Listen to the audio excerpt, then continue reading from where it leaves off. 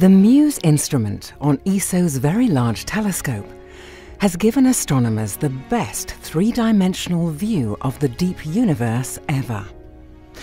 By staring for 27 hours into the Hubble Deep Field South region, these new observations reveal the distances, motions, and other properties of more galaxies than ever before in this tiny piece of sky. They even go beyond Hubble and reveal previously invisible objects. This is the ESOcast, cutting-edge science and life behind the scenes at ESO, the European Southern Observatory.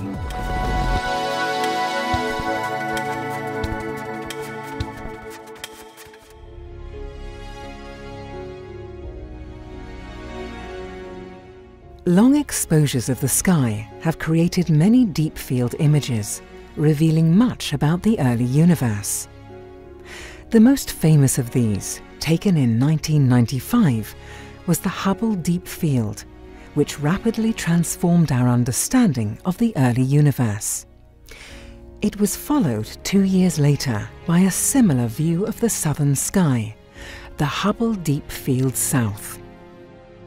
But these images did not hold all the answers.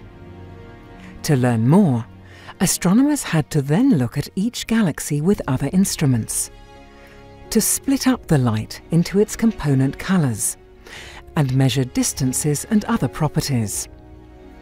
This was a slow and arduous task. But now the new MUSE instrument can do the same job for all the objects in the field in one go, and far more quickly. One of MUSE's first jobs was a long, hard look at the Hubble Deep Field South, and the results exceeded all expectations.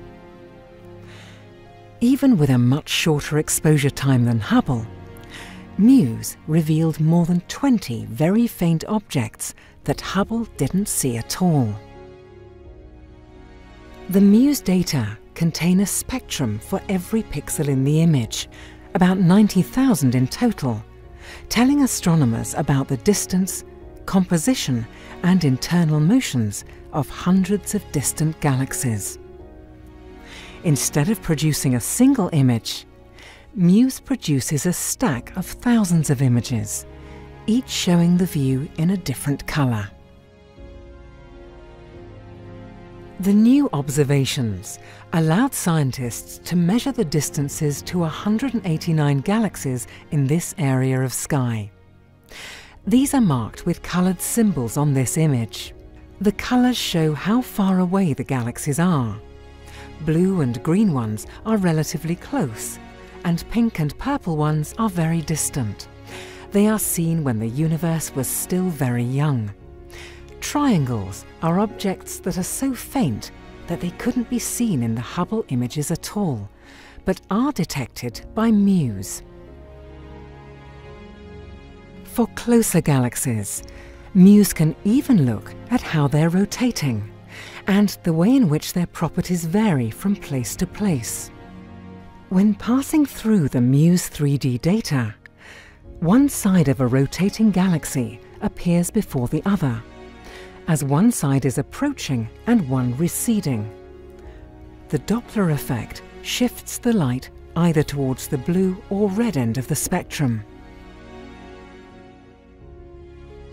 The power of MUSE to probe the distant universe has been demonstrated.